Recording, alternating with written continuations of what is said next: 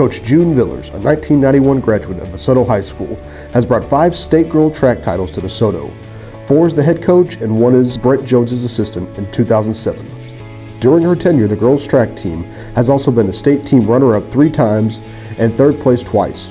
It's been a lot of years here at DeSoto. I've been so lucky to be able to come back and work here, and I've been blessed to meet so many people and be the lives of these new babies coming up through DeSoto, and so many mentors here, Pam DeBoer, Britt Jones. There's just so many I can't even mention. So it's a very special night for me. She was named Track and Field Coach of the Year 8 times by 4 different organizations, including 3 by the Texas Track and Field Coaches Association, and twice named National Coach of the Year. Before coming to DeSoto, she served as head coach and math teacher at both Palmer High School and North Mesquite High School.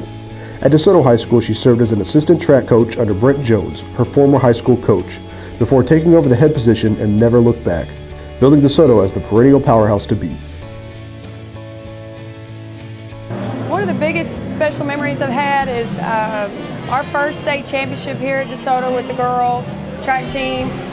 I was able to work alongside Britt Jones, my former high school coach, and it was his last year here right before he was going to retire, and to be able to make that happen with him and win that state championship for the first time at DeSoto was a big deal.